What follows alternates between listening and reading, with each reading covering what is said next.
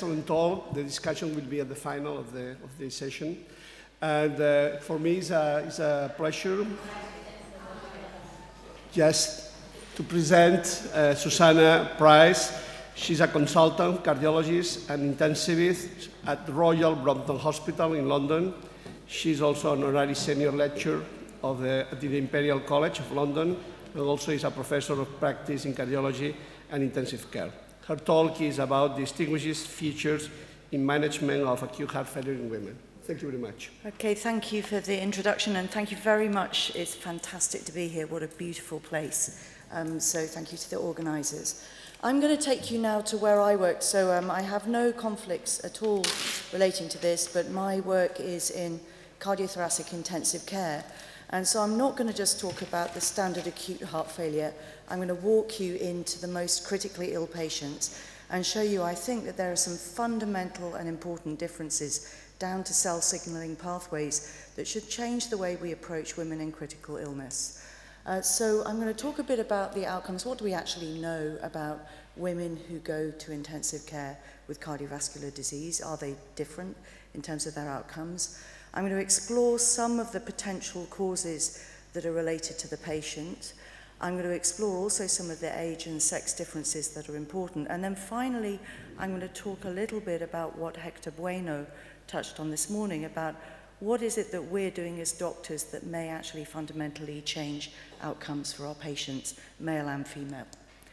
So just to start with a bit of background, critical care cardiology is changing fundamentally. So what used to be called the coronary care unit is now more looking like a cardiac intensive care unit.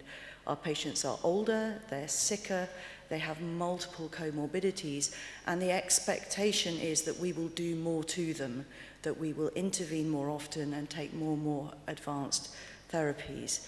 Our understanding of critical illness and our therapies that we inflict on our patients is very poor and remains poor. And by contrast to cardiology, where there's been enormous advances in our understanding, when I look at the data for 25 years of research related to sepsis and adult respiratory distress syndrome, not one trial in sepsis has been positive. And the only trials that have given us additional data related to adult respiratory distress have been suggesting that we do less and we reduce harm, so protective lung volume ventilation, that sort of thing. So we're in a very different place in intensive care compared with where we are in cardiology. I'm not going to talk really about cardiac disease, but I'm going to talk about critical illness and then how it impacts on the female patient with cardiovascular critical illness. I'm not going to talk about coronary disease. I'm not going to talk specifically about heart failure, except for in the context of cardiogenic shock. And I'm going to talk a lot about the underlying pathological processes and why they may be different between the two, and also touch on differences in response to therapies. So first up, I'm going to take you through what we know in the literature, and this is everything we know about the differences between men and women in critical illness. It's 2 slides with every single trial that we have, and you'll see compared with cardiology, there's not much, and there's not much of any quality at all. So the first study is 2004, so we're only going back 15 years. It's Belgian intensive care units. It's 4,500 patients, more or less, and they wanted to see whether there was any difference between men and women in their survival. Is there a sex difference? And that came in the context where there was a perception that women did better in intensive care. And what they showed actually was that women had a higher mortality, which was a big surprise. And it was particularly bad in women with cardiovascular diseases. The Australians followed afterwards with a retrospective study, only 500 patients, and they again showed that men did better than women. We're then now looking at a Swedish study. It's absolutely huge, as you always expect from Sweden, over 120,000. They wanted to see if there were any differences between the sexes, and they thought that women who were premenopausal might do better. But actually, they showed a better outcome in men than in women. So again, the signal is that men do better than women. And then down to North America and Canada, looking at 14,000 patients, again, a lower survival rate in women. So this was a big surprise to us in intensive care. We weren't expecting it. Meta-analysis pooling as much as we had was done in 2015, and it suggested that there may be a protective outcome effect if you were female, if you had trauma. So women with polytrauma did better. So cardiovascular disease bad, but polytrauma better. Again, from America, looking at whether women or men did better, and there was a survival advantage, but for the younger women, not for the older women. But it was small, and it wasn't seen in women who had coronary artery bypass surgery. This study from Canada, I think, is nearly 20,000 patients, again, a higher mortality in sepsis, septic shock.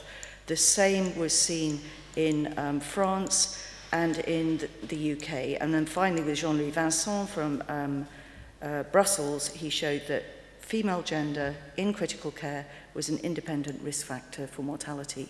So that's it. Those are all the data that we have globally for everything in critical care, so it's not much, but there are some strong signals there to suggest that women actually don't do better, except for possibly in trauma and possibly with COPD, and we actually do worse, which was, again, a big surprise to us in the intensive care community. There were a lot of discussion about why. Why is it that these women do worse? And there was a lot of discussion around all of these things, which I think are pretty self-evident. There are some big physical differences between men and women in critical care. There are some significant pharmacological differences, but also we respond differently to critical care. So the first thing is women do tend to be smaller than men, but what is interesting is when we look at the changes in heights over 100 years, so this is 1914 to 2014, so when you're comparing size differences, you have to be careful when the data was taken. So the biggest change in height gain in women has been in South Korea, 142 to 162 centimetres over 100 years, so a 20 centimetre increase in the average height of the population. And the smallest women remain Guatemalans. Our colleagues from the Netherlands are still the tallest there is in the world, and the biggest height gain for men has been in Iran. This matters because of our drug dosage, and also when you're using acute advanced supports. So when I think about putting a patient on ECMO, I do it very differently for a small woman than I do for a very tall man. So there are some physical differences that are important. Other things that we don't often think about as cardiologists, but you have to when you walk into the intensive care unit, relate to organs outside the heart. And you've heard a little bit about drug distribution and how it is different, and the pharmacokinetics and dynamics between men and women are different. But one important thing is to think about nutrition, which we don't frequently consider as cardiologists. So there's a survival disadvantage. You die more if you don't meet your nutritional targets in critical care. And it's particularly bad if you fail to meet your protein targets. So this isn't normally the top of our consideration as cardiologists. And we do particularly badly as women because we have a smaller protein reserve. So the nutritionist's input to your critical care unit or your cardiac intensive care unit is absolutely vital. There are also some pharmacological differences. So female patients are more susceptible to certain drugs, which you can see here. They have variable and attenuated responses to some of the drugs we give under conditions of stress, which is certainly intensive care. And they may have a different substrate. So you may see elderly women who have a subaortic septal bulge that may give them outflow tract obstruction. And you see that much more frequently in women than you do in men. So we need to be careful with our pharmacology. We have more adverse events in response to drugs than male patients with the type of drugs we use on the unit. But also remember that women behave differently in response to recreational drugs. So as women take alcohol in, not only does it affect their heart and their liver differently, but we are much more susceptible to developing adverse or abnormal coagulation, even with non-toxic doses of alcohol. And also remember, about 1 in 5 women who are admitted to intensive care units were on some kind of hormone therapy, and this is mostly completely disregarded when the patient arrives on the unit. So that's the sort of generality of description of what's different. So I'm now going to talk about the mechanisms of maybe some of these differences that we're now just beginning to explore. So I'm going to go back to the most fundamental response that we have to critical illness, and this is one of the earliest cave drawings from in the world, and it shows a man here being attacked by some kind of bison type animal. And the most fundamental human response to any kind of stress is the response that we see in trauma, and that's been evolving over 20, 30 million years. And there's been some interesting studies done looking at the differences between men and women in response to trauma. And they are profound, and they are also the same differences as we're beginning to uncover in terms of response to sepsis and in shock of all types. So if you look at trauma and the severity of trauma, you'll see that immediately after injury, you'll have a nice correlation between your estrogen and progesterone ratio and your testosterone and what happens to your TNF-alpha immediately afterwards. And a very high estradiol level in both men and women is associated with the severity of the injury. But then what happens in response to the injury is very different between men and women. And you can see here that both will see, in females you see an increase in insulin-like growth factor 1, but no change at all in transthyretin, and a very different response in men.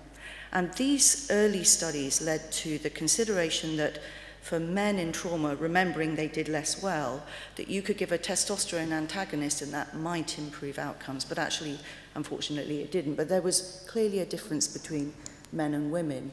The question then came to, well, do men or women do better in trauma or not? And this is a nice study looking at, they say gender-specific differences, but actually it's sex-specific differences in patients between 2002 2011, and they did a very nice match pair analysis. It's nearly 1,000 patients, and the things they showed was this. So firstly, the mechanism of injury in both groups was different. So women had much more head trauma in this group than men, and it was probably related to where they were injured. So the men were mostly injured in cars or on motorbikes, and the women were mostly pedestrians, and they were hit at high velocity, and they saw much more head injury. The women died sooner with more severe trauma, and they had much less sepsis. So their response over this period of time, overall there was no difference in mortality, but we died from different things. We died from the trauma. The men in this cohort died from complications. And this nice study, which is looking at leukocyte transcriptic responses, looked at 333 leukocyte genes that were expressed in men and women in response to injury. And they showed that the starting pattern is different between men and women. The response to injury, looking at this heat map, is completely different. But the circulating cytokines in response did not follow completely perfectly the changes in gene expression. So we start differently, we respond differently to trauma, and then something happens between the gene expression and what you see in your circulating cytokines that again is different between men and women. And this led to a lot of consideration as to whether we could learn from this response and take it back to start looking at other types of shock. So not just trauma shock, but hemorrhagic shock, septic shock, and cardiogenic shock. So the first models came from septic shock, and remember that the definition of sepsis and septic shock changes constantly, just like the definition of myocardial infarction. So this is the 2016 definition, and it suggests that sepsis is a life-threatening organ dysfunction caused by a dysregulated host response to infection. So what you're seeing in your patient that is manifest as organ dysfunction is actually their attempt to try to survive that eventually becomes potentially harmful. And in our SIRS response that we see in sepsis, and the same we see at the onset of cardiogenic shock and severe heart failure, the SIRS response starts with microbes, but we have these things, the PRRs, which are your toll-like receptors, the beginning of your pro- and anti-inflammatory cytokine response that will neutralize the invading pathogen and hopefully allow you to survive. So that's a very fundamental response to every injury that we see. There's a difference, though, here between men and women that is absolutely fundamental. So here are your toll-like receptors, here's your incoming insult, and this is the pathway for toll-like receptors 2 and 4, with the production of the pro-inflammatory cytokine NF-kappa beta, which is one of a number. And this enzyme here, IRAK1, has multiple haplotypes, and it sits on the X chromosome. And there's one variant of it, which is the less common variant, which is associated with worse outcomes in sepsis, in hemorrhagic shock, in traumatic shock, and we're beginning to see the signal in cardiogenic shock. You might say, well, you know, how much of a difference? The difference is profound and large. So this is a lovely study looking at 321 patients. They looked at the IRAK1 variant, the one that conferred the worst outcome, and they looked at the difference between men and women. And remember that this sits on the X chromosome. So this IRAK1 variant that's supposed to be bad for you is very bad for you.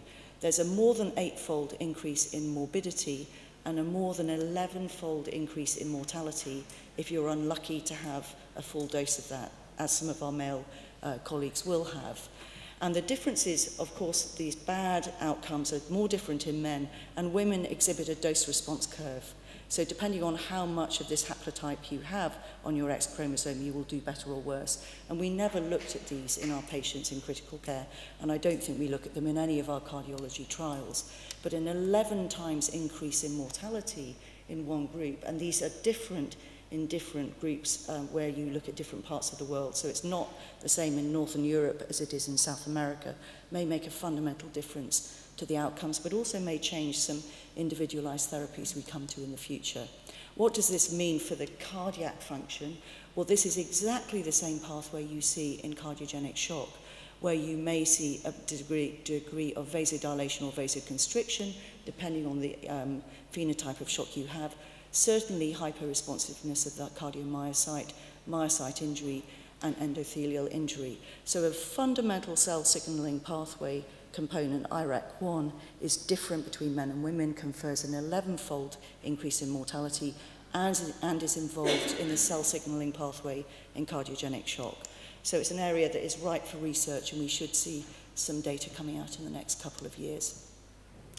So finally, I'm going to talk about the patient as a whole, just in the last 2 or 3 slides, and also us as doctors. So is there a difference, really, between sex and age-based differences in critical care? If we look at what we do to our patients and why, so why might there be a difference? There's a difference when you look at older women. There isn't much of a difference in what we do to patients when we look at younger patients. But once women hit 50, everything changes. They're less likely to be admitted to the ICU, they're less likely to be ventilated, they're less likely in cardiovascular disease to have a pulmonary artery catheter, they're less likely to have all of the evidence-based therapies that show benefit, they have a shorter length of stay on the ICU, they have a longer length of stay in hospital, which suggests they're being discharged maybe a little bit too early, and they have a higher mortality. So what we're doing to our older women on the ICU, these ones with a higher comorbidities, is less evidence-based, discharging them early, and they have a higher associated mortality. And then just finally, what about the doctors? And I remember Hector Bueno this morning touched on one study. This is another study published in the Quarterly Journal of Medicine 2018. And they looked at how doctors in the emergency department, depending on whether they were male or female, and whether they were treating a male patient or a female patient, approached the patient and what they did with them. And they showed some fundamental differences, such as the male physicians triage and prioritize patients that are referred from other specialties, and the female physicians prioritize the patients that have just come in through the front door. So they have different prioritization.